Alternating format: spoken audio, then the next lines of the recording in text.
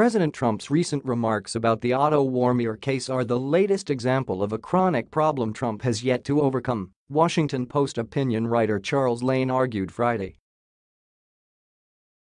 During a news conference Thursday in Hanoi, Trump told reporters that he took North Korean leader Kim Jong-un at his word, that he was unaware about the imprisonment of Warmbier, an American college student who was detained for 17 months and then died 1 week after his release. During Friday's special report all-star panel, Lane as well as Wall Street Journal columnist Jason Riley and Washington Free Beacon editor-in-chief Matthew Continetti weighed in on the political fallout of Trump's rhetoric regarding Warmbier's death. Lane began by noting that during Trump's tribute to the Warmbier family in his 2018 State of the Union address, the president never directly placed blame on Kim, but on the Pyongyang dictatorship. He's been trying to sort of shield Kim from blame for this all along, Lane argued, referring to Trump.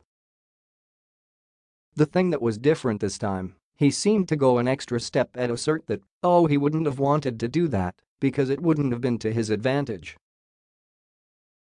It was almost like Trump was lawyering on Kim's behalf.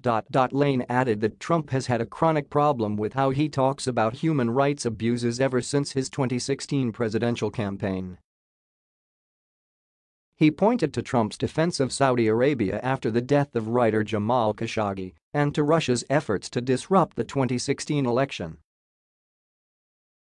After Trump made this week's Warmbier remarks, Riley told the panel, the White House realized it had to walk this back, especially because Warmbier's family issued a statement that placed blame squarely on Kim. Kim Jong-un basically took the position that the Crown Prince of Saudi Arabia took, which is, these were rogue underlings. I really didn't know anything about it. I'm very, very sorry, Riley said. But we all know that in countries like North Korea and Saudi Arabia, nothing happens without the leadership at the top knowing about it. So they're obviously lying about this.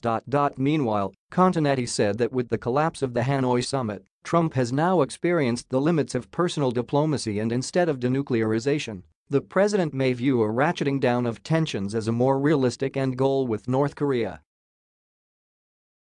He has to keep in mind who Kim is, who the North Korean regime are, Continetti told the panel. And they are the world's most chronic and terrible violators of human rights.